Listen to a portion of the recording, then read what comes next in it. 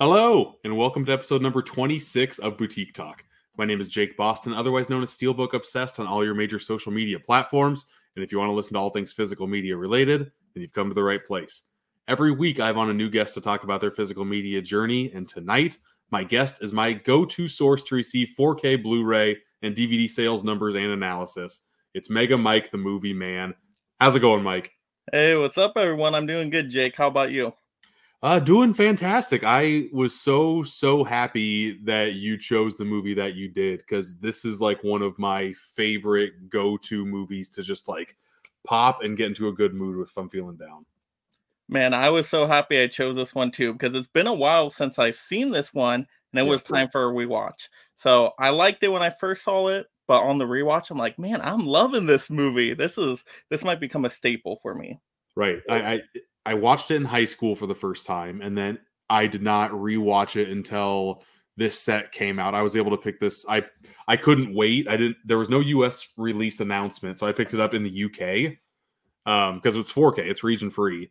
And as soon as I popped it in, I've probably watched this sucker 4 times since I've had it in my collection for 3 years. It's just, I love this movie so much. It's just comfort food to me at this point. Oh, yeah. I mean, it's a romance feel-good film, isn't it? So, yeah, I'll talk a little bit more about it, but this movie feels like you're watching a dream almost. Like nothing feels real in this movie. It all feels like hyper sensualized, I guess. And I love every second of this movie. Oh, yeah. So good. Yeah, but before we get to that, I like to talk to my guests about their collecting journey. So how did you get started collecting anything, let alone movies? I see some pops in the background. Oh, well, yeah. This is my game room. So a ton of pops in here. My movies are in the living room. So, yeah, I kind of got to go everywhere for my collectible stuff. But, oh, man, you name collecting everything.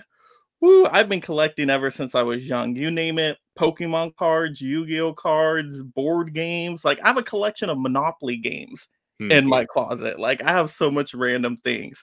But just pops probably about 8 years ago. I really got into pops, and then I got so many. I'm like, okay, I got to pause on the pops. There's too many of them. I can't collect them all. And then for movies, my family always loved movies. Just growing up, my dad would take me to the theaters every weekend. My family had a big video collection, VHS and DVDs. So I started kind of collecting just myself on my own a little bit later on with the Blu-rays. And actually one of my favorite pickups, it was actually my first steelbook, was the Dark Knight Rises steelbook with the cracked mask and the rain on it. Ooh, when I was working at Best Buy and I saw that, I'm like, I don't know what that is exactly, because I wasn't into really the collecting space as much with movies yet, where it's like, oh, what's a steelbook? I'm like, I don't know what this is, but it looks nice. It feels great. I need this. I want it. This is like my favorite movie. It looks so cool. Let me pick that up. And so then I was just getting Blu-rays here and there. But then I would say it really picked up probably, man, when I really dived into this YouTube BlueTuber space, I guess 3-4 years ago, and I just listened to everybody's YouTube, and they were recommending so many titles and talking about boutique labels and discovering all of this. And I'm like, ooh, I want these movies. And I just kept getting more and more movies, because every time I try to do something different, like, oh, let me go stream this. Streaming always lets me down. I'm like, man, I should have just bought this on a Blu-ray.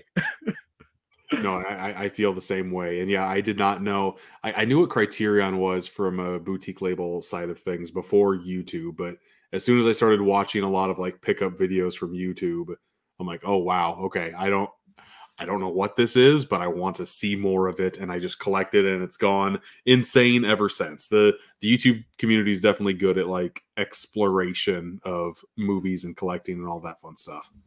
I know. As I learn more about movies and collecting, I'm like, man, I don't know nothing. As I learn more, I feel like I learned, like, oh my gosh, what is all this? There's so much out there, though. So much to dive into, which makes it fun, though, because it always changes it up. Yeah, no, I like you. I've been collecting ever since I was young. I think it started when I was 6 with Pokemon cards. Like I was really into that first Gen 1, had to collect every single one that I possibly could. Trading cards on the playground, it was the best. And man, the Game Boy games, it's just like, heck yes, yep, with the link cable to trade stuff. Yep, I went hard, man. I went hard, yeah. It's funny. I've got a couple of girls that are in elementary school right now, and currently the fun thing to do is trade Pokemon cards on the playground. Just like, wow, it's Oh, been what 25 plus years, and people are still doing this. That's absolutely wild. man, that explains why Pokemon is the strongest selling IP out there. They're just everywhere. They got everything. Pokemon Go, you name it. They cover Right. TV, move. They have everything. They didn't care about Pokemon until it was in like a Happy Meal, and then they finally had cards, and they're like, "I want more of these." And then like people were handing them out. They had like these Halloween booster packs for trick or treating. So just by not doing anything, they magically had like a set of like 10, 12 cards, and like, "I want more of these." I'm like, "Okay, I will fuel that for you for sure." Yeah. Yeah, There's something about Pokemon. It's so addictive. I remember yeah. one of the games I clocked in over 300 hours. Oh And I'm like, wow. I don't know how I did this. Like, I, what I happened? This must have took a few years. I'm glad I never looked into or really kept track of like how many hours I logged, because I didn't have any like gaming systems that hooked up to a TV. My parents wouldn't allow it, but they would allow me to have a Game Boy. So I sunk so much time into that sucker. I don't even want to know how many hundreds of hours I wasted doing that. But it was all for the fun. It was great. The Funko Pops behind you. I collect. I had a fad of Funkos for sure. I tried to limit myself to only the ad icons. I'm an advertising major, and I love all to see all those suckers in one spot. So I probably have like 40 of those. There's a ton of them. It's just you get to a point where it's just like, wow, I don't think I'm ever going to collect all of these, so I might just stop completely cold turkey. It's impossible. Yeah. And when you realize that, you're just like, I have to stop at some point. So I'll pick up a pop occasionally. You know, if one catches my eye while I'm looking for movies at a Target, sure, I'll add another one to the collection. But it's not like I used to. Used to, it was wild. I used to be like 4 a.m. in the morning at Hot Topic to get the Chase one. That's how wild I was about it. I was like, wait, something's wrong here. What was this the, has to stop. I got sunk deep into like their online presences, like Funko Days, or like it was close to Christmas, like 12 Days of Funko, where they had the exclusive ones on their shop, and I went hard. Like they had a giant Tony the Tiger that I got. Like I was big into those. Like I'm like, okay, I only want to collect all the cereal mascots, or I only want to collect all the like the McDonald's figures. I'm like, I got to be very specific, because if I'm not, this is gonna get crazy real quick. Man, especially those super large, the 10-inch pops right there. I think I probably have about 30 of them now. And I'm like, oh my God, these take up way too much space. I have one, and I'm like, there's no way I'm going to be able to store any more of these. So I Tony the Tiger, I like him quite a bit. And well, right now they're in storage. I had all of them over there, and it just took up way too much space. So I don't know what I'm going to do with them now. They're just in a box sitting, and I don't really like that either, but I don't want to get rid of them. I know. Oh my gosh. Yeah. That is a collecting dilemma right there. What to get rid of, how to get. See, the problem, like, I'm okay to get rid of stuff, but I don't want to go through the hassle. Like, have to find somebody to buy it. Then you got to ship it. You got to pay for that and packaging. I'm just like, I never want to deal with the hassle. So I'm like, I need to get rid of some stuff, but it's not going to happen. Right now, I'm into collecting the Funko sodas. I like those. They don't take up that much space. I have a superhero themed bathroom here in the basement, so I'm collecting just superhero sodas. But there's a ton of those too. Like I'm running out of room in my bathroom for those. Man, there's so many. I have like a Marvel section over there, a DC section over there, and yeah, it's impossible to collect them all. You got to have multiple rooms for sure. Just like here. Oh yeah. One hobby's collecting in here, and then my movies are in like my main basement space, and it takes over quick. Yeah, I have Funko Pops everywhere. Like I have them all in this room. This room is like dedicated to all this stuff, and then I still have them in the living room. So sure. Yeah. Well, we're talking about movies here. It's a movie podcast. Let's get back to collecting your childhood. You said your parents had a big VHS collection. Do you remember around like how many movies they had? And was that like a big thing? I know you went to the theaters every weekend, but how big was like the collecting side at home? Oh my goodness. That family collection, like my mom now has them in boxes. Once we went over the Blu-rays and all that, she boxed everything up. Yeah. Hundreds and hundreds, probably thousands, like literally each box. Because when I went back to her house to visit, I did a whole like haul video, or I guess unboxing, or whatever you want to call it. I went through like probably 30 different boxes of just VHS just stacked in there. So, and there was probably about what 30 a box, at least 30 to 40, 50. Like it Wow. was a ton of them. And there was repeats too. I'm like, my mom was a double dipper, apparently. I didn't even know this.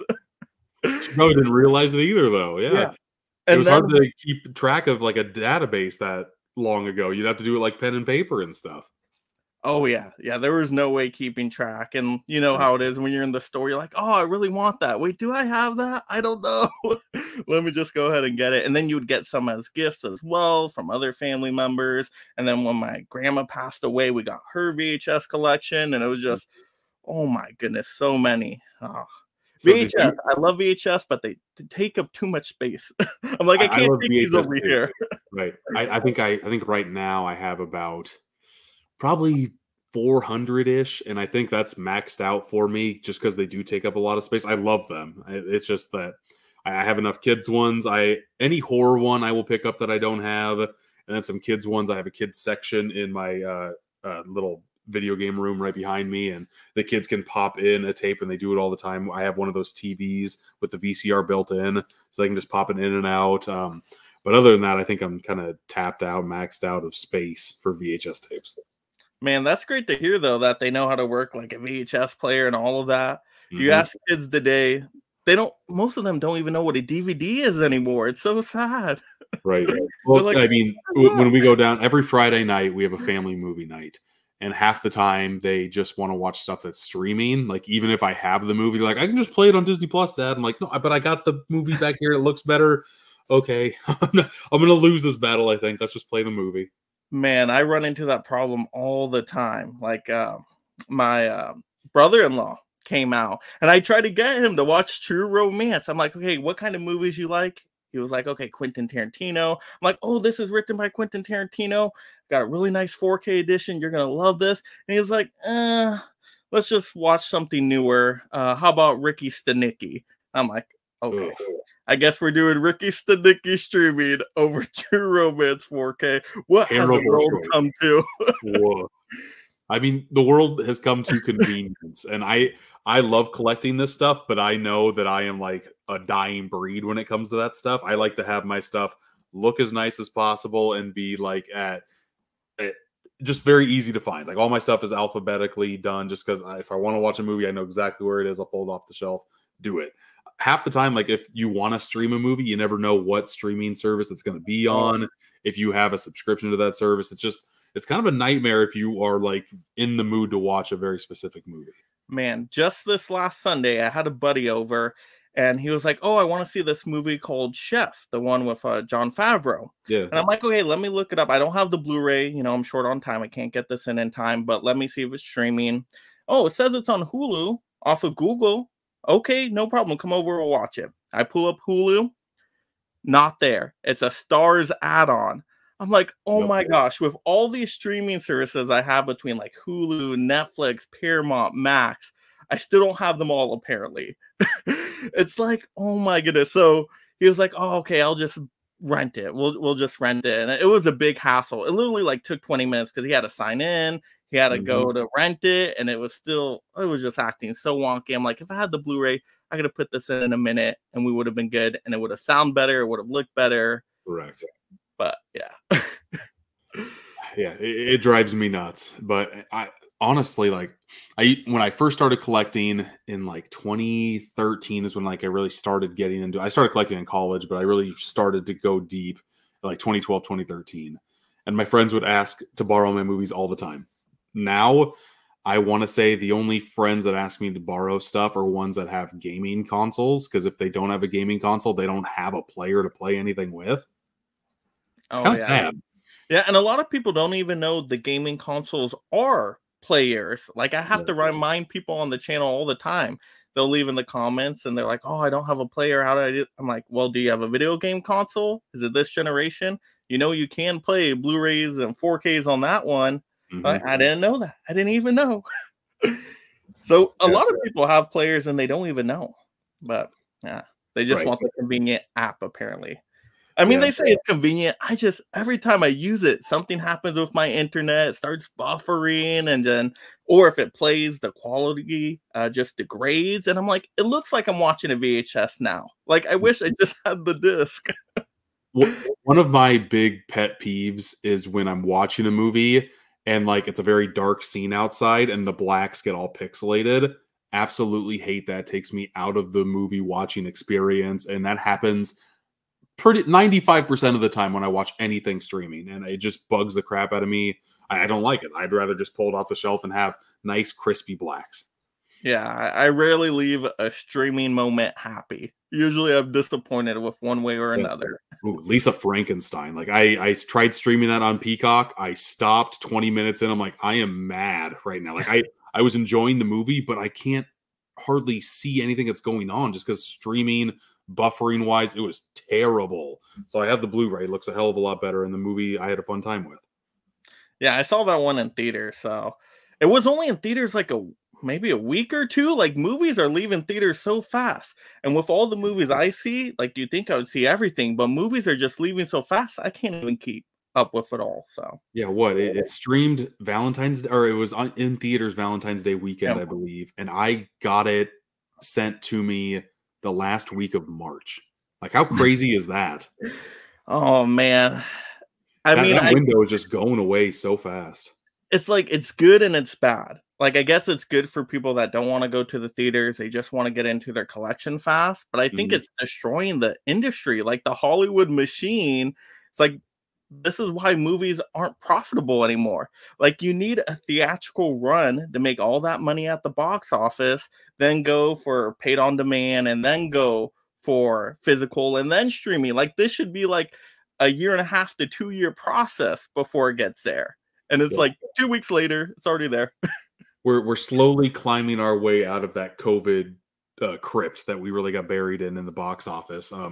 I want to say like 2018, 2019, the box office was making like $11 billion a year, somewhere around there.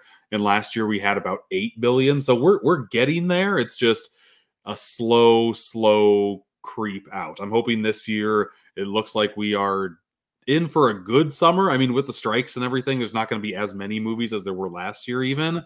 But I'm still excited to go to theaters. I just know, at least in my friend group, that has kind of waned since COVID. People would rather just wait 2 months, stream it online, than go spend $50, $60 at the movie theater. Man, if I didn't have my unlimited Regal pass, I would probably do the same thing. But oh man, those unlimited passes are so amazing. They have Yeah. saved me so much money because it's like under 20 bucks for my Regal. It's like 19 bucks or something a month. Mhm. And I literally go at least every week, sometimes twice in a weekend if I can. So I'm like, yep, I'm getting the value for sure. Right. I love taking my family to movies, but we tend to go to the drive-in because the drive-in it's like $7.50 a person, and food is dirt cheap there, or you can sneak it in if you want to. I know we're gonna go see Inside Out 2 in like an actual like IMAX theater or the biggest big screen, whatever one is playing it. I know I'm going to spend over $100 just on tickets, and they're going to get candy and food. It's just going to be a whole thing. I mean, for certain circumstances, is worth it, but I would love to be able to just bring my family to a movie anytime of the week because you only can do it on weekends. They're going to be packed. It's going to be more expensive tickets. It's just, yeah, it's become a hassle, and that's very unfortunate because I want the movie theaters to strive. Oh yeah. Yeah, I can understand. Like with a family, it's tough too, especially how young are the kids. It's like some people need to get babysitters, and that's tough, and that's an extra cost. So yeah, it depends on your situation. For me right now, it's just me and my wife. I have her Regal pass as well, so Mhm. it saves us because we go pretty frequently. And then it's cool too because sometimes they'll give us some reward points, and sometimes I'll be able to get in a friend for free. So that's really cool. Nice. Yeah. But I ask my friends, and most of the time they don't want to go.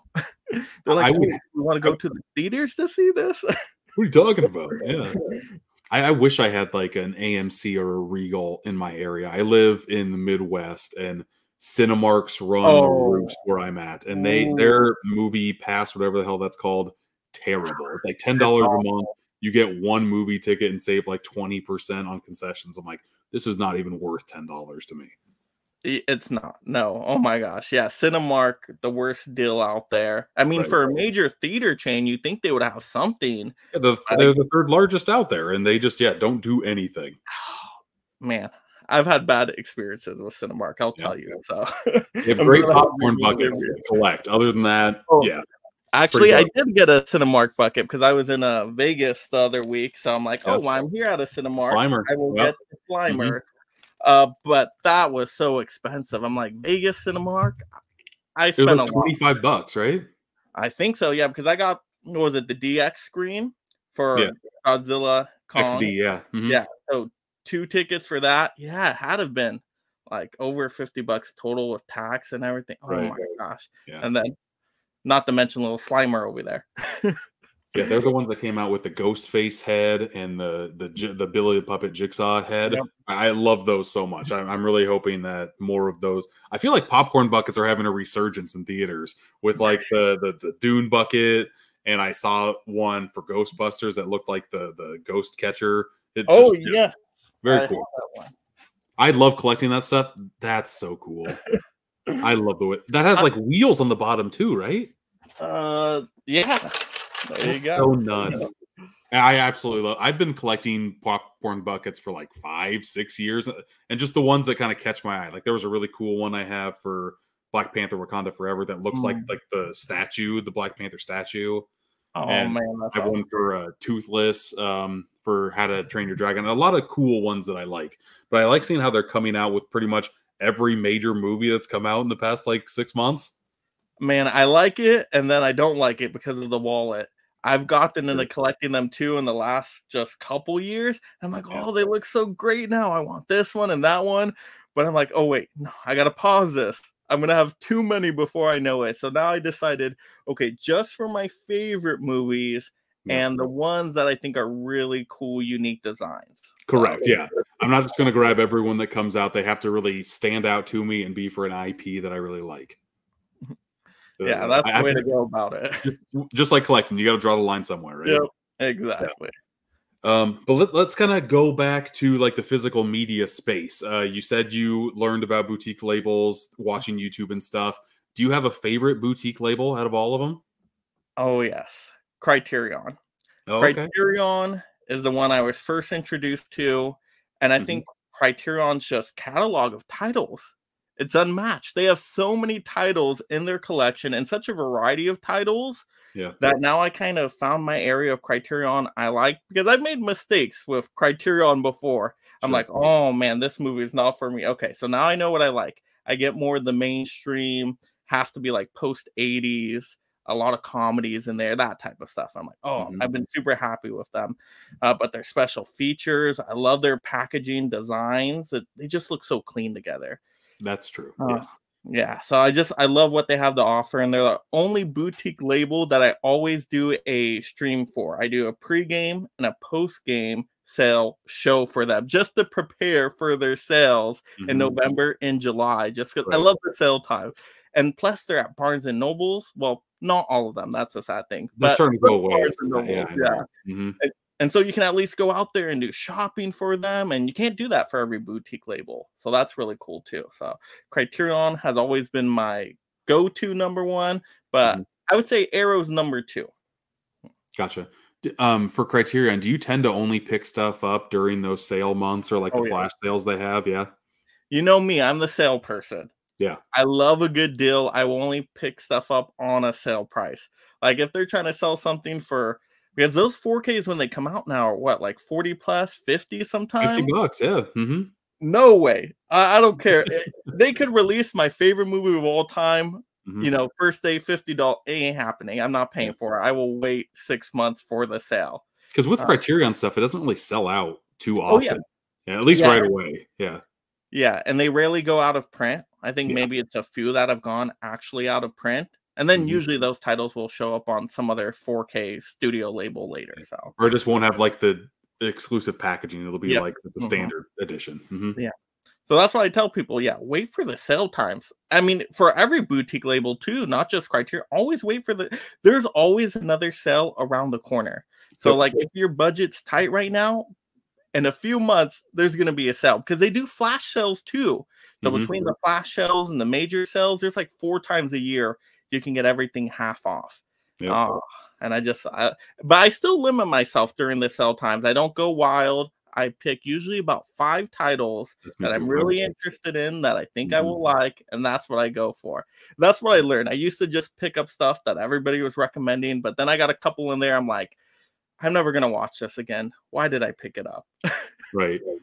I learned about Criterion by working at Hollywood Video. I've talked about that a few times on this podcast, but I really started loving to collect for Criterion at Barnes and Noble. Just like going there, going through the shelves, just being rewarded by browsing is like the best feeling in the world retail wise. And the last sale they had in November, they shrunk their space. Like I have 2 Barnes and Nobles that are next to me. They probably shrunk their physical media Criterion space by a good 60%, 70%. There's barely anything to look through anymore. It's sad. I really get bummed. Like for me, I like to go there to make content and stuff. But Yeah. I mean, my inner self just likes to go through and browse. But with as little titles as they have now, I feel more obligated to just purchase online, which I really don't like. I like to find like the best copy, grab it, buy it, bring it home. Yeah, I have the same issues with them too. It's just so limited now. So I usually get most of my physical media online now. Occasionally, I'll still find something when I go in store, but a lot of times when I go in store, it's just they don't have what I'm looking for. Right. Oh, it's a bummer. Right. Yeah. I love collecting for it. Just the retail shrinkage is just bumming me out. I know this is my future. In 5 years, it's probably going to be gone from all stores, but I'm going to grab on to what I have right now. Cause right now it's Barnes and Noble, Walmart. Yeah. That's about it. I mean, there's sprinkles. Target kind of. Target has like a half aisle. Yeah. I don't even bother at Target anymore. I used to make my rounds. Like there were in like a half-mile span where I live. There's a Best Buy, a Target, and a Walmart. And every Tuesday I would just hit every single one up. It was great. And now it's just, okay, I have a Walmart to hit every other week. It's just like it's not the same, man. It's really not. And Walmart is so inconsistent. I just released a video talking about this, like Walmart inconsistency. Depending on which Walmart you go to, you get a completely different experience and just completely different what they offer at each one. Yep. I've noticed that one of the Walmarts that I work next to, they do not care about release dates at all. It's like the Wild West, man. If you find one of those little honey holes, just go there. They let stuff out like 6-7 days before it's technically supposed to hit shelves. Like whenever they receive it on the truck, they just put it out there, good to go. Yeah, it's weird. And like just restocking. Some of them do it every couple weeks, 3 weeks. I've heard of them even like taking a month to re-put out new stuff. At that point, I mean, like, what's the point of the Blu-ray Tuesday anymore? It doesn't exist anymore. It's gone. Yeah, it's sad. It'll always be here in my heart, but I feel like it's just gonna be clicking a button on a screen or my phone. It's just like it doesn't hit the same, and you got to wait for it to get to you in the mail. But yeah, what do you do? It's inevitable at this point. Even is in good condition. That to me is the worst part of just getting stuff online. What is the condition going to be? And with steelbooks and all these nice boutique labels we get, oh my gosh, if it comes in damaged, I'm just gotta send it back, get a new one. It can be a hassle. Correct. Yeah. On the Arrow video sale, I finally bought like the big nice edition of the Enter the Video Store box set. And one of the corners has like a crunch on it, and you can see it from the front. If you could see it from the back, I wouldn't care, but you can see it from the front. So I still have it shrink wrapped. Like I want to dig into it, but I'm like, I kind of want to return this too. But I know Arrow is very like inconsistent on what they can like give you a refund for, or what they even have in stock to resend you. I just don't know what the hell to do, and I hate it.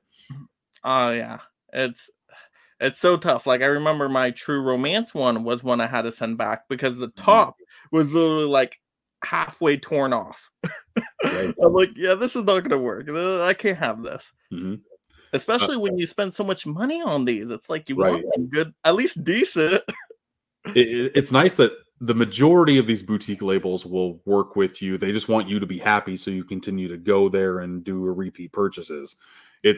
Arrow Video is the one that I've had like the worst luck with ordering online, just because they're working with the Hut Group now, and that is just, I don't know. I feel like their return policies, you never know what person you're going to talk to and what mood they're going to be in. They could be either they'll play ball nice or you're screwed. Like that's the flip coin that I've really ran into with him. Man, yeah, I try not to even order directly from Arrow anymore unless I have to, Yeah. because when I bought Witness, or at least I thought I bought it, I paid for it. It was like ready to go. It's like, okay, it's going to be shipped, it's processing. All right. I'm like weeks later. Okay, still hasn't gone out. What's happening here? Another week goes by. And then I get an email saying, oh, it's not in stock. Wait, what the heck? It was in stock when I bought it. What do you mean it's not in stock? And so I completely missed out on the nice Witness edition. And after that, I'm over that. Yeah, the over sales on some of these things are very ridiculous. Like I would think a website should be able to put in the quantity that they have and only sell that and not oversell. I don't understand how that happens. Yeah, you would think with technology how it is now, you think they would have that ironed out, but me being a steelbook collector, I like doing the boutique steelbooks like the Nova Medias, Kimchi DVD, that type of thing.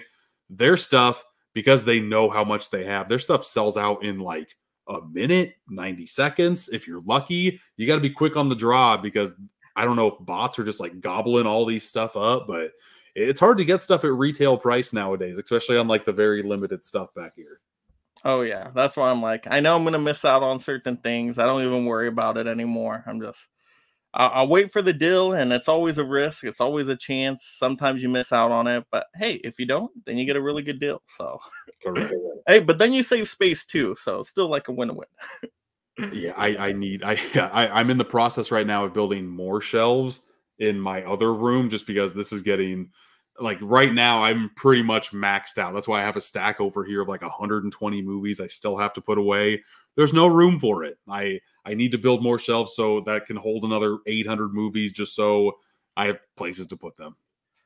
Yeah, I'm just thinking of where I'm living, and I'm like, how many more spots do I have left for shelves? Yeah. I'm like, I have maybe a couple spots in mind, but after that, I'm capped out on it. What else do I do? And I'm picky with my shelves. I can't stand like double stacking them, or like having a row in front of another row. It's like, how do you even know what's in front of that, or what's behind that? You'd have to have like a super great memory. I like to look at all of my collection, see the spine, know where it is, pull it out. I don't want to like move a stack to get to another one behind it. That stuff drives me nuts. That's how my pops turned out. Now I don't even know Sure. all the pops I have, because I'm like, I don't know what's behind the other pops. I don't remember. So I'm like, I don't want to get that way with the movies. Yeah, no, gosh, no, thank you. Let's see here. I'm ready to talk about some True Romance. Before we do, I kind of want to get into some of the comments here. Man Myth Media just cracked into the special edition of True Romance. You haven't watched it? Oh God, you need to watch it. When we talk about it, we are probably going to spoil True Romance, because it's kind of hard not to. Oh yeah, and I want to talk about it badly. Yeah. What's up, Film Addiction? Hey, you like Mike's Out of the Theater reaction videos? Very cool. How's it going? My goal is to grab some more Criterions this year. Absolutely, every year you got to add to that Criterion collection. You need more Criterion movies? Wait till June. June is when they're going to have the next half off sale. Hey, Mikey, how's it going? Good to have you here. You want to know 4 favorite films? Yes. Infinite Character, always. Or Happy Optimist now. A name change, I see. Okay. He always wants to know my guest's 4 favorite films. Oh, Do absolutely. you have those off the top of your head, or just a couple? Of course. So, The Dark Knight Rises, #1. I love that movie. So I'm a big superhero. Dark Knight Rises. I love The Dark Knight Rises. Wow. Everybody always gives me something for that. They're like, oh, most people love The Dark Knight more. Some people like Batman Begins more. I think I know maybe 2 other people that like Dark Knight Rises more. But I love the character arc in Dark Knight Rises, because you get Bruce Wayne, who's just broken down to his very core by Bane. And Bane is his first physical threat in all these movies. So I love that aspect too. But he gets broken down, and then he has to kind of go in Rocky mode and like train and embrace fear and get out of the cave. I love that arc.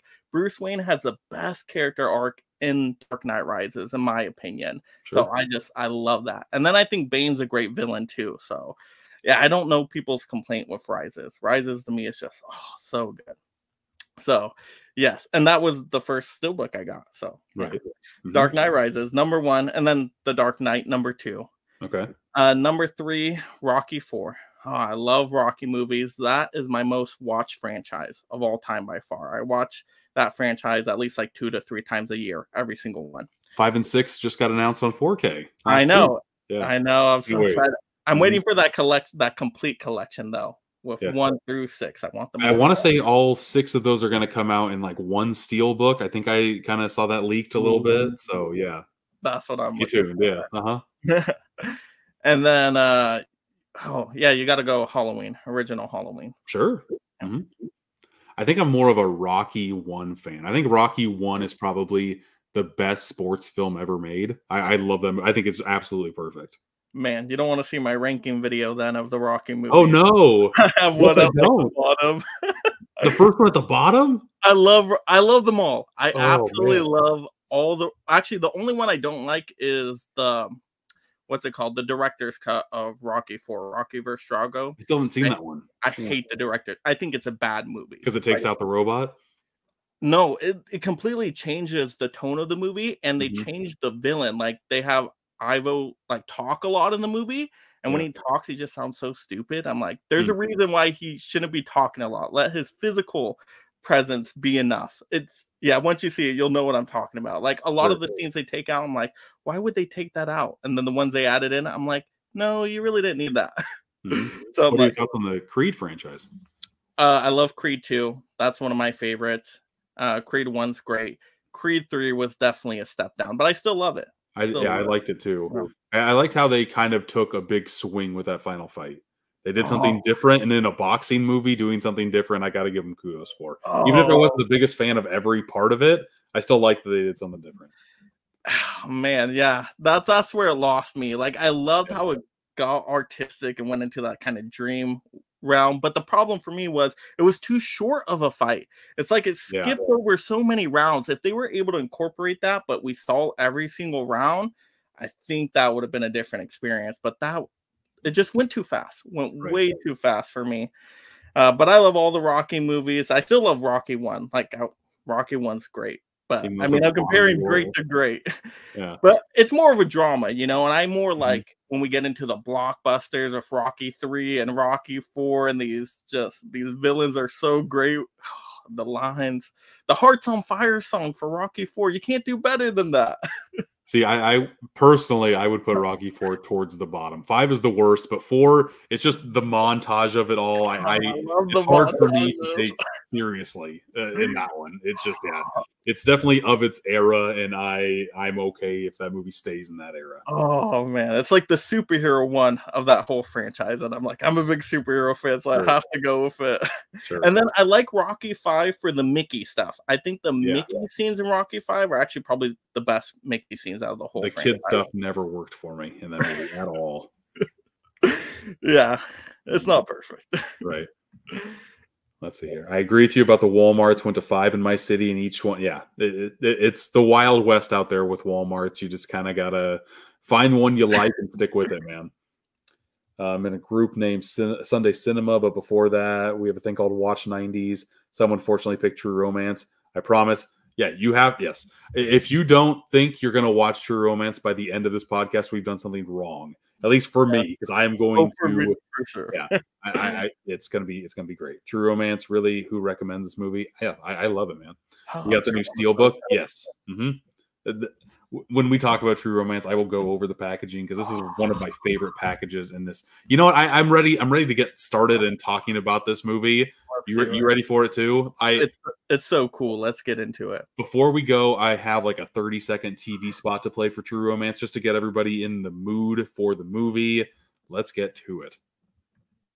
From the director of Top Gun and Beverly Hills Cop 2 comes a movie that will leave you breathless.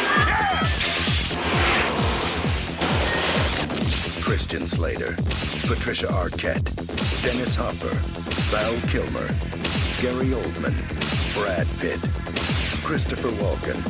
In a Tony Scott film that critics are calling a Bonnie and Clyde for the 90s. True Romance. Rated R. See, that trailer was of the time, and I love showing trailers like from that era because sometimes they don't know how to market a movie, or sometimes a movie hits before it really would gain popularity. This is the perfect example of if this movie would have been released 3 years later, I feel like it would have been a huge hit. But because it got released in 91, people didn't know what to do with this thing. Or 92, 93. I think it got released right after Reservoir Dogs. So I think 92, 93-ish. I don't know. I was thinking 89 for some reason, but I might be off. I don't know why was I thinking that. No, it has to be 90s. You're right. I know that Quentin Tarantino pitched Tony Scott. He gave Tony Scott 2 scripts, one for Reservoir Dogs, one for True Romance. So I want to say they were made around the same time, but I think this came out after Reservoir Dogs, right after Reservoir Dogs. So I think it was around 92. I think that's my final answer. I'm buzzing it. But yeah, every time I watch this movie, it just gets better and better to me. I love every single character in this thing. They all have their own little mini arc, and they're very memorable to me as well. Yeah, I could gush all day, but you're the one who chose True Romance. Why did you decide to go this route? Well, first, like you mentioned, the packaging. It is the best packaging of all time from Arrow. Definitely, it might be any boutique label. Like, look at that packaging. You have the Steelbook? Oh, yeah. Okay. Oh, my gosh. You got to have it. One cool thing about this release from Arrow Video is that they have a Steelbook release and a standard release, and the boxes are 2 different types of artwork, which I absolutely love. Oh, yeah. But it's a Steelbook release of an Arrow Video release, so I had to pick this up. And this one I imported from the UK. I could have waited a year. I didn't know if it would ever come out in the US, but yeah, just Christian Slater on the front, Patricia Arquette on the back. Just look, it's so simple and so good. And the inside, like, it comes with a sticker from True Romance with the logo on there. The character cards are great. There's a poster in there and everything. I don't have to show off all that, but just, yeah, I'm a sucker for great artwork on my packaging, and this is like top tier for me. This is very good. And the simplicity of the Steelbook with just the 2 characters on the front and back. I mean, it has everything. Like, even the Steelbook, even if it's, simple in nature, because you just have the characters, the coloring with the background, the outfits, like, you can see like shadows in the faces, the details. Like, there's just a kind of a glimmer to it all. Like, I love it. It's just, it looks so good. And then the inside, like you said, the postcards, the little tattoo, the posters in there. I think they have 2 posters in there, actually. Right. Oh my god, it's jam-packed with so much in there. Yeah. And it's a Steelbook and a really cool Arrow box. Like, Arrow doesn't do that with everything. Right. I think, have they ever done it? They might have done it one more time, right?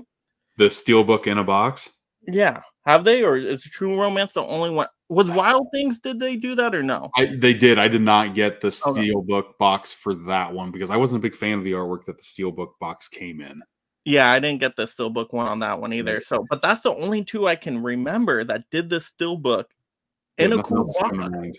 Yeah, usually you have to choose. It's either, okay, you get the Steelbook or you get the fancy box. This, they did it together. Right. And I thought after they did that, they would keep doing that, and they didn't. I'm like, why? Why'd you stop? Like, you had something boutique label like Arrow. Come on, let's keep going with this. Like with this and with Wild Things, they came out with 2 different boxes. And I like how you got to choose which artwork you liked better, what packaging on the inside you liked better. Just give the collector the option to choose which one they have a preference for more. I absolutely love that. What drove me not this isn't a boutique label, but the Disney Plus Steelbooks, the 4K and the Blu-ray Steelbook look exactly the same. I feel like there are so many lovers of Star Wars and Marvel that would have double dipped if the Steelbook artwork was different on both of those. For some reason, they didn't go that route, and that still baffles me because I would have loved to have like 2 different things of WandaVision. I love WandaVision. Oh, that's my favorite Disney streaming show right there. WandaVision, the sitcoms, it was perfection. It was so good. Yeah. But yeah, doesn't surprise me with Disney though. Disney is always the shortcuts, cheapest way to do stuff. They're just not tied into the collectors. Unfortunately. I went on a side tangent there. Let's go back to True Romance, man. Yes, back to the nice True Romance. And even the disc artwork right there, Yeah. like, it just fits with the whole Steelbook. Like, you don't get that all the time, and it's gorgeous. I love packaging that doesn't give away anything about the movie on here, because sometimes I don't know about you, but I like to blind buy some movies and just kind of pop them in, watch them, and hopefully they become like one of my new go-to movies and it's in the collection. I love the discovery of movies that way. But sometimes you get on the package and it shows you like a major scene in the movie, like, oh, I guess this happens in here.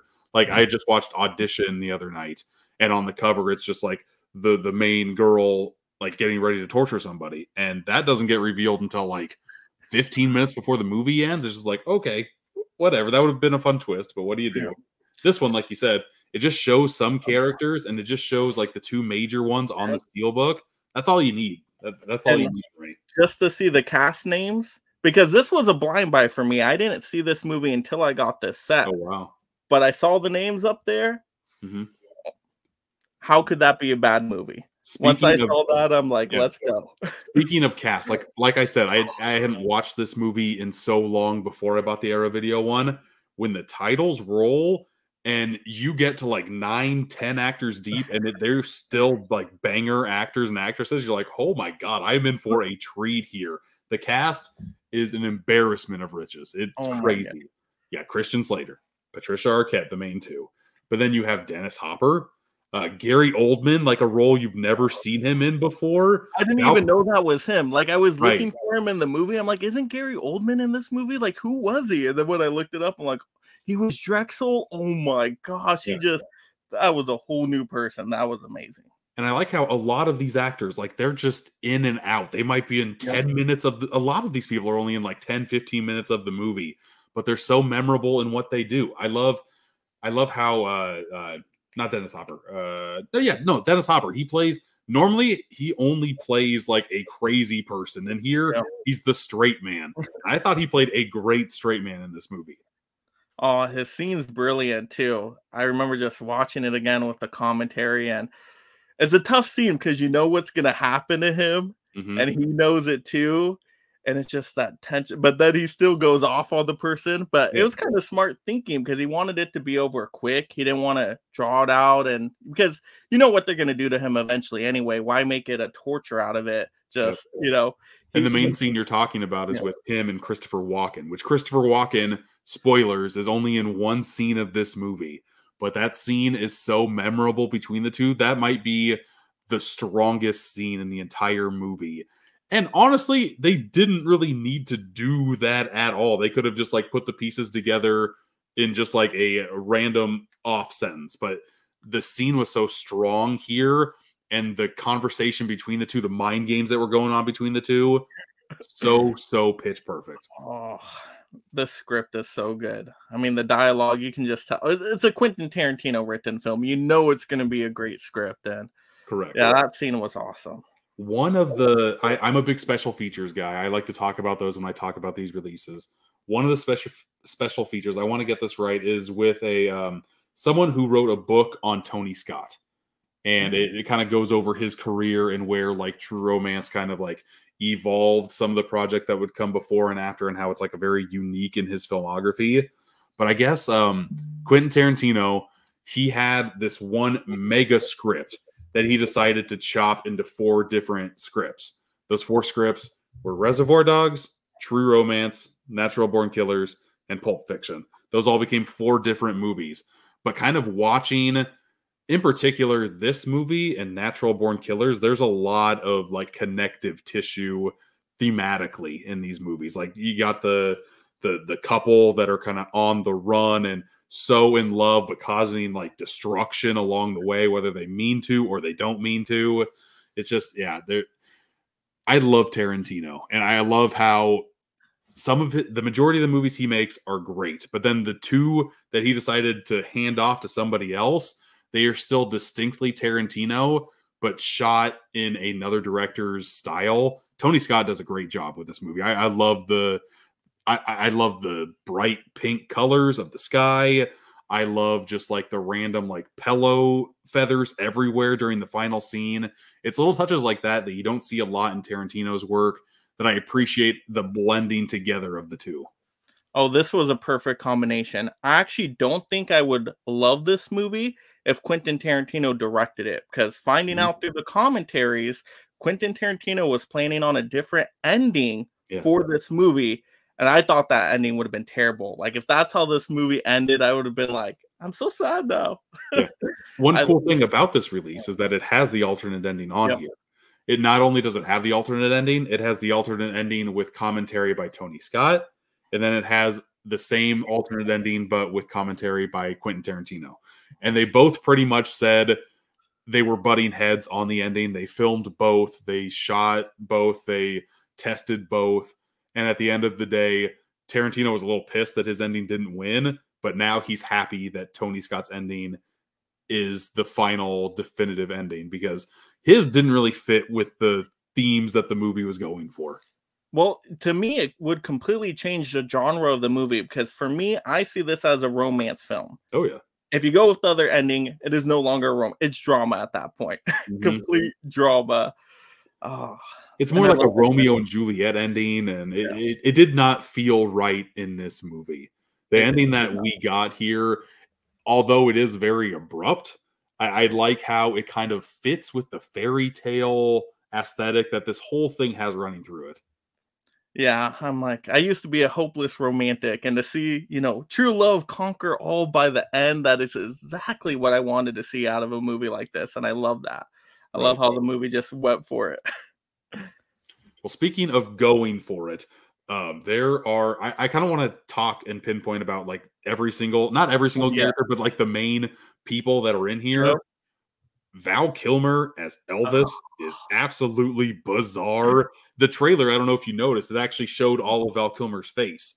And in the movie, you never see his face. It's always just like from here down. Yeah, and the commentary, Tony Scott was saying, yeah, we can't show your face because people want to see Elvis when it's Elvis. If you show the face, it's going to give it away. But I think it actually worked out really good because the voice was awesome from Val Kilmer. And Val Kilmer did a great job with what he had. And they even said in the commentary, like, he really worked at it. Like, he got into the Elvis personality and would always be practicing and singing Elvis just to really become that character. And I think without showing his face too, it makes it more of that, you know, dreamlike sequence. It's very bizarre and fantastical, but in a cool, different kind of way that makes it unique for the movie. And it also kind of puts into, I guess not perspective, but the Val Kilmer character lives solely in Christian Slater's mind, and not showing all of the Elvis persona, it kind of plays to that. It doesn't make you like have any like, hey, that's Val Kilmer playing Elvis. It's just like, no, this is Elvis. This is happening in the mind of someone who seems sane, but really, really loves Elvis and really wants to talk with him. Oh man.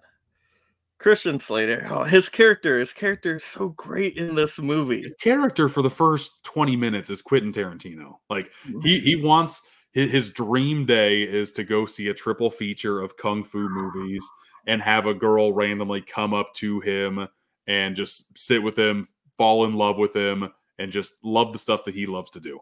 Man, I'm like, this is heaven right here. Like this, I saw myself in I'm like a person that's going to the movies all the time, and he doesn't care if he goes with somebody. He just wants to go see the movies. Lives in a comic book shop. Oh yeah, he's like, he pulls out the Spider-Man. When you want to see my Spider-Man comic? Like, look at how cool it is. And the girl's like, oh yeah, I'm into this. I'm into Elvis. I'm into you. Like, what?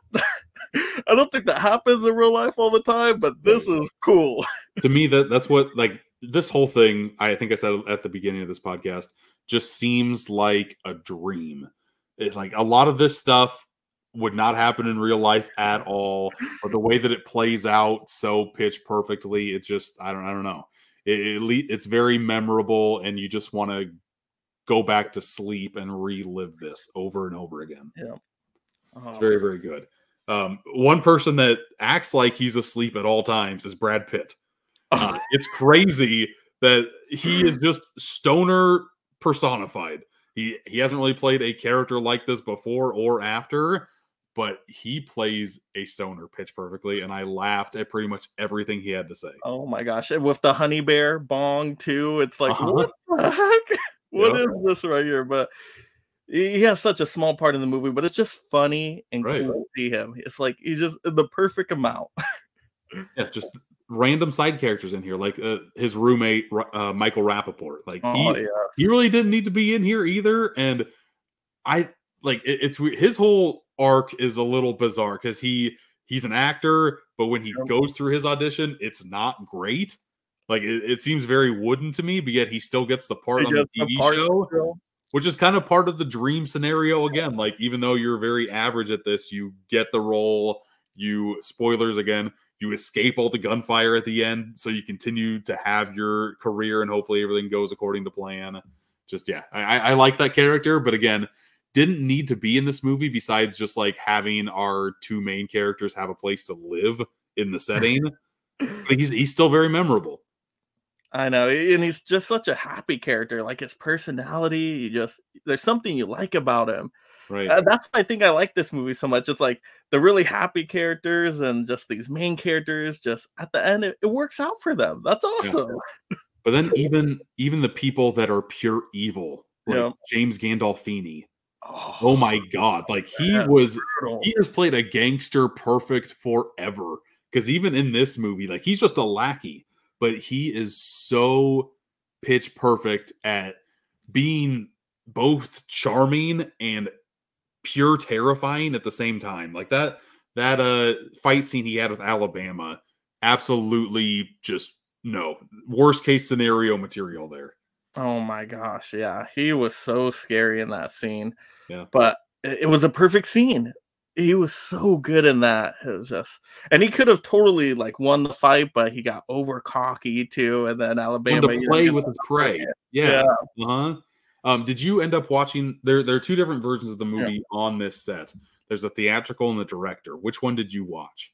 So the rewatch, I did director's cut. I think when I first watched it, I might have gone theatrical, but yeah, the second one, director's cut, and you could tell lots of violence in this one, especially with that scene, and I think the Drexel scene, they had more.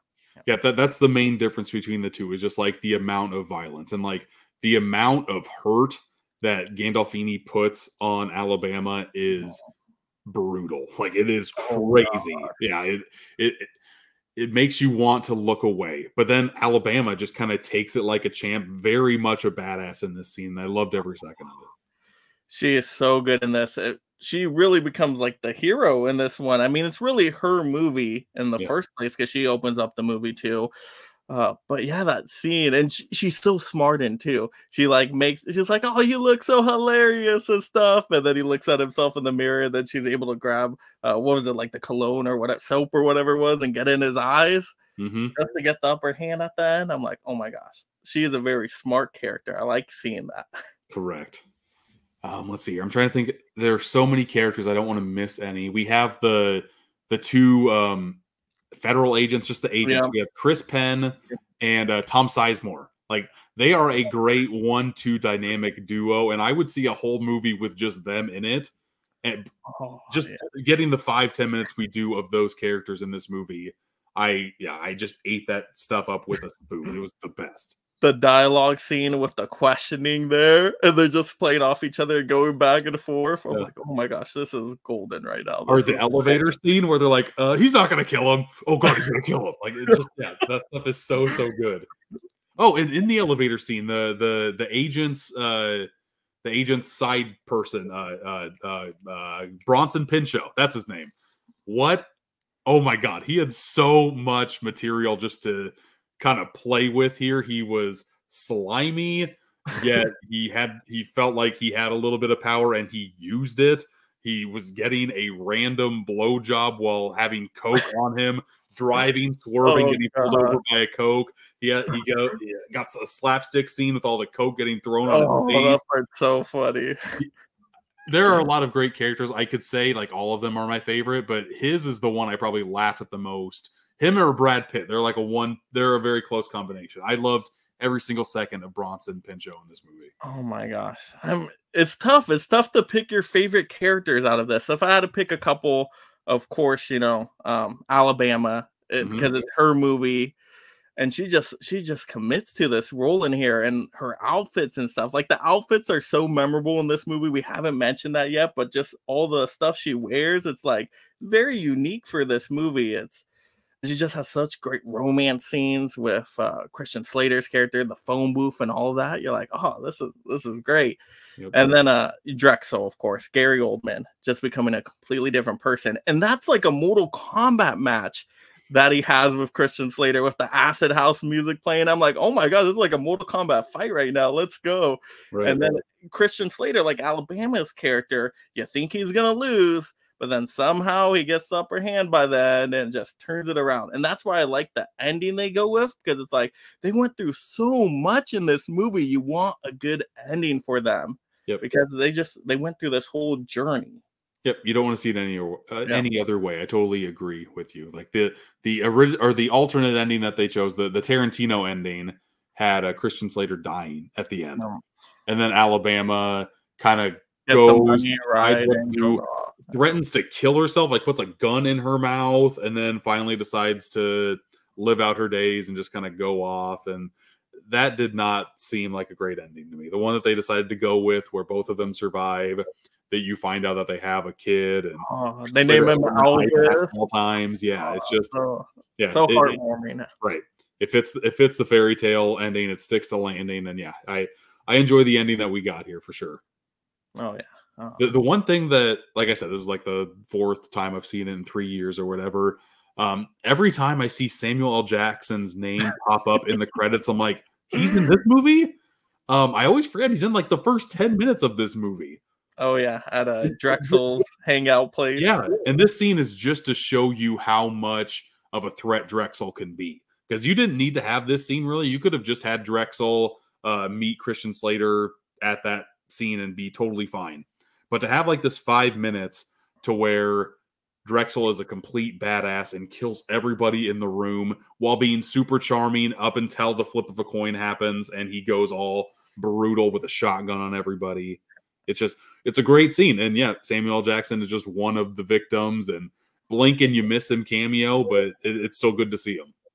Man, now that you're telling me this, it's like it's opening my eyes even more. I'm like, yeah, that's like a supervillain scene with that. Always supervillains have those moments where they got to show, okay, they're very powerful. Same with before James Gandolfini gets to the Alabama part, right? He's introduced with Christopher Walken's character, and he like cuts Dennis Hopper's hand, and causes that pain with him. So you kind of have an intro with both of them to show, okay, these are dangerous villains right here. You do not want to mess with them. It's not going to be good when that happens. So, I love that. And I know that there are a couple other like main like character actors that get the time to shine here. Like I cannot remember the name of the agent, but he's an actor that I've seen pop up in a couple things. He is very good at being like charismatic and egotistical, yet trying to be like the everyman and relatable. Like his character was very good. One of the random Italian henchmen is Kevin Corrigan. God, I cannot remember his name. He pops up in everything. Like he's been in like Superbad. He was on the show Grounded for Life. I can't remember. Kevin Corrigan, I want to say, is his name. And he's just like this person. Blink if you miss him. If you don't know him, he just blends right in. The skinny guy with the weird hair, that guy on the Italian side. But there's so many different people in this movie that I love seeing them pop in. And I like seeing a lot of them kind of interact in that last Mexican standoff they have in that hotel room. That always just escalates so nicely. I think the crescendo is a little much, like just like the splashing of tea in the face, and that's what causes everybody to start shooting. That kind of didn't really hit for me, but everything else is great. I don't know. It's so Quentin Tarantino to me, where it just goes just outrageous at that, hyper violence just all over the place. Oh gosh, yeah. Totally a Quentin Tarantino script right there. But I love every scene of this movie. And it's so bizarre because you're like, how is this movie going to work? We have so many different actors in here. We have so many different types of scenes. The music is great too. We didn't even talk about the music yet. Made by Hans Zimmer. Oh, so good. Right. I know it's like a whimsical kind of score in there. Like, I don't know how to even describe it. It's just like a cute little like couple beats in there. It's like kind of uplifting and almost popish in a way. But you have all this different kind of music in there, these different scenes. It's like you could lose track of this movie, you would think, but they just have an overarching story with all these characters, which keeps you focused on the movie. And I love the runtime of the movie. I love the pacing of the movie. That's why I like Tony Scott directing this, because he kept the pace on flow, where with Quentin Tarantino, sometimes with the pace, it gets a little off for me and the movies get too long. That's why I think the combo of Tony Scott directing, keeping the pace going, having that ending, but still the really strong script with Quentin Tarantino, I'm like, that's a perfect marriage right there. That is so good. Right. I agree. I think this is between this and Natural Born Killers. I would wholeheartedly go True Romance. I think Tarantino and Oliver Stone. I think those two are kind of oil and water a little bit. Like Oliver Stone already goes on side tangents, so throw Tarantino side tangents in there as well. It's kind of just it's non-formatted, but I feel like in a bad way. This, it kind of jumps from like scene to scene to scene, but they all string along together, and I think it plays so well. Yeah, Tony Scott was able to put some like, you know, standard plot points in this movie, I feel like, and make it make a lot of sense. Oh yeah, Natural Born Killers. I watched that for the first time this year. I'm like, I'm getting so lost right now. What is happening? The scenes are so bizarre in that one. Eventually, by the end, it came together for me. But yeah, True Romance. Oh, True Romance, I can just go back to. It's such an easy watch. Right. The last time I'm a big Letterboxd guy. The last time I watched this, it was a 4.5. I want to say now, I haven't written my review yet because I wanted to wait till we did the podcast. I think I'm at a 5 out of 5 on this sucker. Like I don't throw that rating around all the time, but there's not a lot of things that I would change in here. Like maybe some of the language has not aged the best, but other than that, I can't think of any single thing that I would change too much. Yeah, it's tough. You try to think of what's the flaw with this movie. I don't think there is one. Like every scene I'm enjoying for a different reason. Yeah, I don't think there's really an issue with this one. It's pitch perfect. It's just so good. Yeah, this movie is great. And I think my score has gone up too. Like I never give 5s. Like to get a 5 from me, correct, you would have to make like my top 100 movies of all time, which I wouldn't put. I don't know. This one is getting close to that, but not yet, not yet. And but I think yeah. No, I always try to fight not giving a 5 out of 5. I'm just going over my stats now. I've seen 1,787 movies on my Letterboxd account. I've given 41 a 5 out of 5. Like I never ever do it. I'm pretty sure I'm going to do it again this time, just because there's not a flaw. Every time I watch this movie, it gets better and better. And I think that's going to continue to happen. I don't see a reason why it would. Like, right, I always have the movie on while I'm doing the podcast. And right now, it's Gandolfini's scene where he's talking to Brad Pitt. Like, two characters that would never meet up in real life ever. Gandolfini is being, like, arrogant yet intimidating. And Brad Pitt is just like, whatever, man. Yeah, they're here. I'll tell you whatever you want. Just it doesn't matter what character interacts with another character. It's always entertaining in this movie, even when it really shouldn't be. Oh yeah, man, you're making my score go up on this one. I'm not trying to. I like it because when I first saw this, complete blind buy, I'm like, okay, this is good. I'll probably give it a 3. That's like my standard. This is good score, just a solid 3. But after watching it, I think a third time, or actually probably fourth time now with the commentaries in there, I would probably go 4, at least a 4. But you make me want to even push it up more. I'm like, ooh, maybe after 5 more times, I might be like, oh, because it is so good. It's just right. And it gets better. And I love that about those movies that are my favorite movies. That's how I decide what a favorite movie is of mine. Do I want to watch it again? How many times as I rewatch? Does it get better and better? And if this keeps going the way it is, it's going to be at that level right there. So, yeah. Yeah, no, I'm right there with you. It keeps on going up and up. I think one last thing we should talk about before we kind of end this thing. When I like watching the movie, but when I'm done watching the movie, I always go and dig into the special features just to kind of get some more information on the movie. The alternate ending on here is great. I always love it when a movie can go and throw that in here. I like seeing featurettes, like especially when they're going behind the scenes, the making of, like as they're making the movie, because they don't know how it's going to be portrayed when it gets released in theaters. It's always just so raw, and you get their true emotions in this. I never listen to the commentaries. I'm not a big commentary guy, and you've said a couple times on the podcast that you have watched the commentaries. How were they on this release? Oh, they're brilliant. So I went through the Tony Scott one, and I learned so much in this movie. And like some stuff, I'm like, oh, I don't know if I should have learned that about Tony Scott. That's I don't know if that keeps up to today, because it was like, oh, okay, those scenes where Alabama like starts crying and just bawling. You're like, man, she's giving such a good performance here. How can she do that?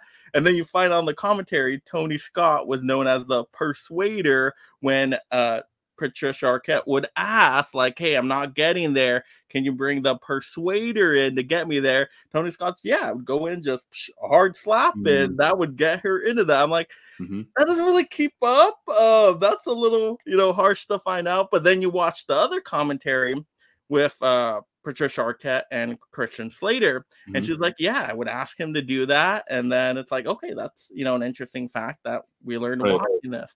But just to see the perspectives that they give as they go through the movie, because nobody sees the same movie the same way. So just to hear about their perspective watching it and them working on the movie, it just kind of opens up, and you catch things in there you wouldn't normally catch. So that's what I love about it. And so I'm usually not a commentary person either, but I really liked it with the ones I chose for this movie. So I'm like, maybe in the future on some of my favorite movies, I might try out a commentary or two. Sure. And I don't watch commentaries when I'm watching the movie because I don't have a lot of time to watch movies as it is right now. So I just watch the movie for the movie. I can't remember what podcast it is, but their main podcast feed is just putting up audio commentaries for movies that have been released. And I've listened to those because I have a very long drive to work back and forth. So that's how I kind of get those nuggets. But I'm never able to actually like watch the movie while I'm listening to the commentary. So it's something I want to do more. I just wish I had more time to do, Oh yeah. It's rare when we have so many movies we need to watch anyway. It's like, you want to watch the movie first. So yeah, if this was, my first or second time watching the movie, yeah, definitely I want to start it with the commentary. But like, in preparation, let's dive into this. Let's see what it's all about. I'm like, what, this is kind of fascinating because Tony Scott, talks about picking the different ending and all that and how he edited scenes together and the music. And I'm like, oh, this is pretty cool. I'm learning some facts in this movie. Yeah, and I watched as many special features as I could before we recorded this, but there's more that I will dig into after I'm done. Because there's some talking about because they have some interviews of the time period, like I said, but Arrow Video also came out and put out new ones from 2021.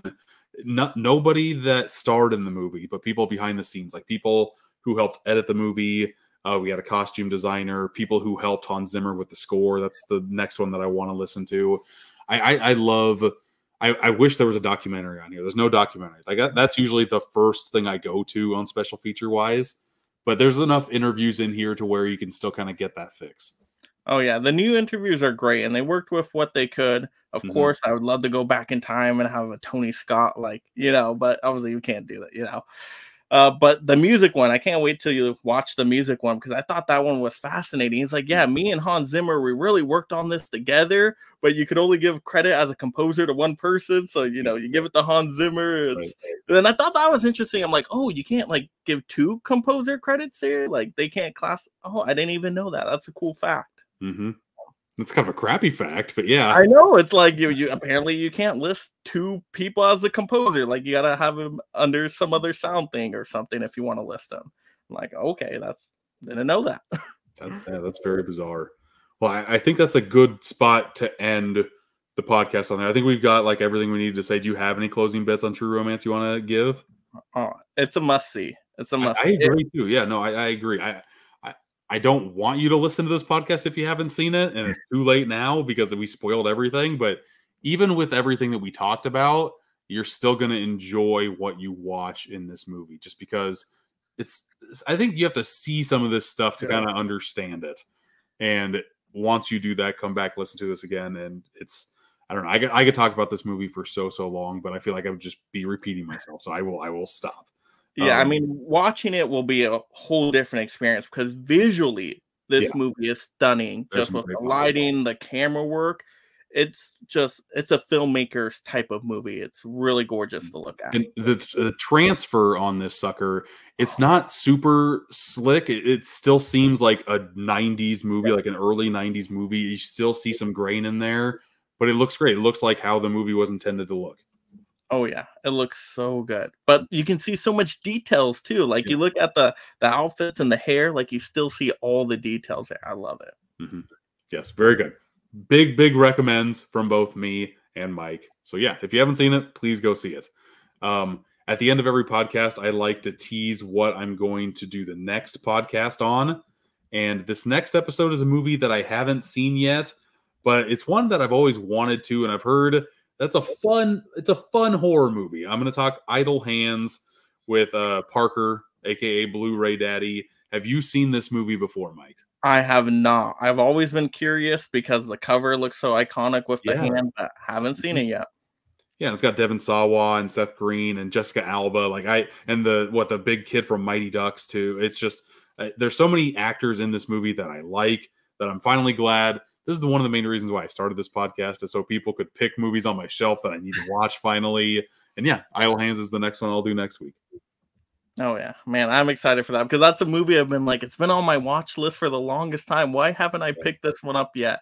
So I gotta get to it. Do you keep track of your movies on any apps or anything just so you don't double dip? You don't. Okay. No, but it's all up here. I never double dip. I'm not a double dipper. I won't, get a slipcover and a steelbook together. If I have it on a steelbook, it's not getting the slipcover. I'm very just saying I do not double dip no matter what. Now I'll upgrade the format once in a while, sure. if I'm Blu-ray to 4K or DVD to whatever. I'll do that, but I won't. If I already have it on 4K, I'm not getting it on 4K in any other way, unless it's okay, a franchise box that came out and I already had the first one. Okay, I'll get the franchise one. But that's about it. See, my brain is not a steel trap like yours, Mike. I have to have it on my person when I'm buying stuff. Otherwise, I will double dip and I won't mean to. But on the app that I use, My Movies, I can categorize it as to what movies I've seen in my collection as opposed to movies I haven't seen. And right now it's at a 65-35 split. 35% of movies that are in this collection I have not seen. See, so, that would drive me wild, man, because I try to see everything. When I get it and I'm ready, I will watch it. I won't put it on the shelf until I've watched it. So that helps me out a lot. I've probably at least seen 90% of the stuff in my collection, maybe even 95% of the stuff. So I try to keep up with it. As I get it in, I'm I need to watch it. I have to watch it before it goes on the shelf.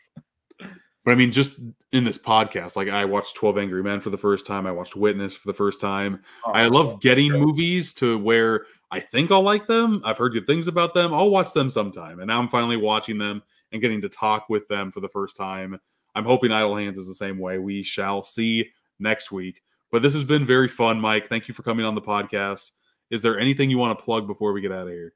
Oh, man, I could talk about my channel forever, but let me actually turn it back to you, Jake, and say, because you got an amazing audience out there, why do you think they should go by my channel, subscribe, and what content do you think they should be checking out on my channel? Oh, geez. Like I said in the intro, the stuff that I look forward to watching the most on your channel is the breakdown analysis of the numbers that sell, like the DVD, 4K, Blu-ray. I love seeing that pie chart. It's just, it's very soothing to me and informative as well, just to kind of see how sales are going and why DVDs are still the majority of physical media sales. That drives me nuts to this day. Oh, yeah. Mega movie numbers every week, audience. That's what Jake's talking about. Yeah, have that every week. Also cover Amazon deal videos every Monday. So you want to save yourself some money while you're collecting this stuff. You want to check out that, of course. Physical media news topic videos, ranking videos, recommendation videos, hauls, hunts. I mean, you name it. I have over 1,000 videos on my channel. So I do live streams at least every other week. Next live stream I have on my channel will be a Split the Room game. And Jake, I don't think I've had you on a Split the Room yet. We got to get you on one of those eventually. Oh, it's so fun. Oh, my God. The topic for the next one, and I think it's in a couple Fridays, is this movie rotten or not? Okay. And you're trying to convince half the people that it is and half the people that it isn't. If you get a split, you get the most points. So people vote and you try to get points, and it's a whole game. It's really, really fun. So that's going to be a good live stream. We just did a comedy prop movie stream. We did a Ghostbusters stream. So this month has been packed with tons of fun live streams. So definitely check that out. We're making the push to 2,000 subs. I'm about 20 really close away, about 20 away.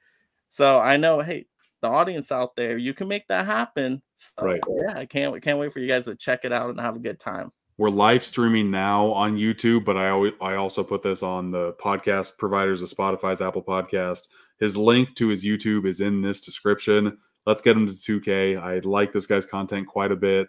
We can make that push. Let's go. Man, thank you. I appreciate it. Well, thank you, Mike, for coming on the podcast. It's been a blast talking True Romance. Thank you for making me talk about this movie again. Anytime I can, I will definitely talk True Romance. Absolutely. Thank you for having me. We love this movie, so it was great. Absolutely, yes. Well, this has been episode number 26 of Boutique Talk. Thanks, everybody, for watching and listening. And until next time, I'll see you. Have a good one.